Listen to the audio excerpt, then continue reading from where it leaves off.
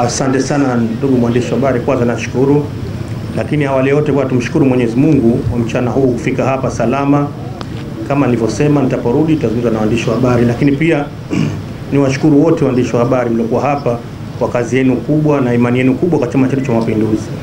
Lakini pia nipata fursa leo tena nyingine kwa Mungu katuwezesha kupigia dua katika mzee wetu Mheshimiwa marehemu Abedi Karume, rais wetu wa kwanza, jemedari wa Mapinduzi. Kwa hiyo tunashukuru leo pia tumepata kupiga dua tena. Fursa hii nimeipata na wazee wangu wa Kiswandui wa Chama cha Mapinduzi ambao wanajua historia zaidi ya mapinduzi yetu. Pia tulikuwa nao tumepiga dua kwa mzee wetu huyo. Kwa hiyo mimi nimefarajika sana kwa swala hili ya kupiga dua, na Mungu awajalie wale wote waasisi wetu, wazee wetu walitangulia mbele haki, walitetea nchi hii na mapinduzi, awalaze mahali peponi na inshallah awape pepo kwa kazi waliyofanya nzuri, na leo sisi tunazidi kuneemeka na nafarajika kwa ajili ya kazi yao. Kwa hivyo mimi nimeona kwanza faraja kubwa nikapiga dua kwa mzee wetu kaburi letu. Lakini pia niseme leo ni siku ambayo nimesema nimerejesha fomu, na fomu nimekuja nazo, lakini nitakwambieni habari iliyokuepo mwisho.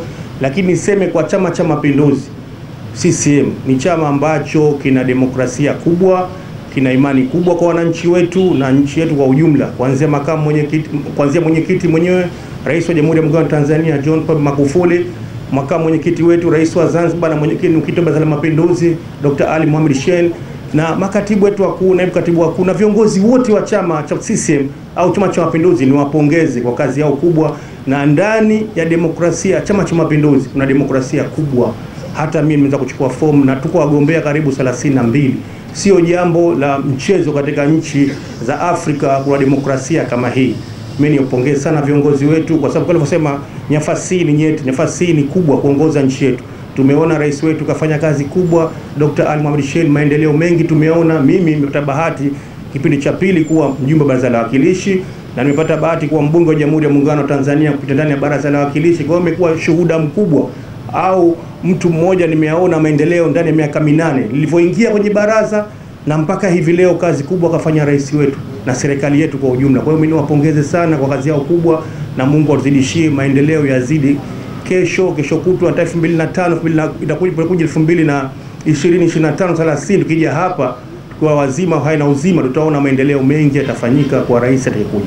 Lakini leo hii mimi niseme, ndugu waandishi wa habari, nilisema mniulize maswala leo, nitakurejesha fomu hii, na kweli nimerejesha, nimejaza, nimekuja nazo mpaka hapa. Lakini kitu ambacho nimtafakari sana nilipofika juu, nikaona kama walojaza fomu ni watu wengi na watu wenye sifa kubwa kuliko mimi. Sasa mimi nimesema mchakato huu kwa chama changu nikipishe, waendelee na mchakato ili wapate mgombea mzuri wa urais wa Zanzibar. Na mimi nimesema atakayechaguliwa Chama cha Mapinduzi, nilitoa ahadi hiyo hapa, nitamuunga mkono 100%. Na leo hii nakwambia mimi nimejitoa katika mchakato huu wa kugombea urais kwa kupisha ndugu zangu waendelee mbele. Wote wana sifa nzuri, wanajaza fomu, wote wana uwezo mzuri, na naamini atapatikana mtu mzuri atatuongoza kwa miaka 10. Kwa hivyo mimi nimepisha mchakato huu kupunguza muda, kupunguza majadiliano, ili tuweze wenzetu viongozi wafanye kazi nzuri. Mimi nimesema nibaki kwenye nafasi yangu ya uwakilishi, bado nataka nigombee kwa jimbo langu, bado kuna kazi kubwa sijafanya kwa jimbo langu. Wananchi wana hamu kubwa ya kuwa niendelee kugombea pale. Kwa hivyo mimi naamini na wapenda wananchi wangu wa jimbo langu la Mtoni, na wao wananipenda, hasa wanafunzi. Kuna kazi kubwa nataka niwaandalie mara hii pia, kwa kuwasaidia kusafiri pia kuleta mjini kwenda na kurudi. Nimejipanga tena vizuri. Kwa hivyo nimeamini kama hawa wananchi bado wana imani na mimi. Kwa hiyo mimi nimeamua kujitoa kwa dhati kwenye mchakato huu wa kugombea urais wa Zanzibar, ili niweze kugombea kwenye jimbo langu tena, wanipe ridhaa tena, ili niweze kuongoza kwa miaka 5 mingine, nimalize kazi ile kuepo. Kuna mambo mengi, kuna changamoto, na nimefanya kazi kwa vipindi viwili, na hichi kama nitapata ridhaa kwa wananchi kitakuwa kipindi cha 3. Jambo kubwa, jambo la faraja. Kwa hivyo nasema bado nibaki, muda bado upo. Kuna 2025, kuna 2030, demokrasia kubwa. Chama nitakuja kugombea tena itapokuwa nafasi ipo. Kwa hivyo waandishi wa habari, nilisema leo nitapokuja, kama mna maswala yote naomba mniulize, hamna shida. Ni chama chetu, demokrasia kubwa kwa faida ya wananchi na wanachama Chama cha Mapinduzi wote. Naomba kama kuna maswali yote mniulize, inshallah. Wakati mwingine tatia nia kugombea tena kama urais, kwa sababu hili swala la demokrasia kama nilivyosema jana, chama chetu kipo wazi, hakina mjadala. Kwa hivyo utapofika muda tutatia nia tena, hamna shida. Mungu atupe uwezo na uzima. Mwambie ni wapinzani wanajisumbua, CCM chama chetu tumekichagua. Waambie ni wapinzani wanajisumbua,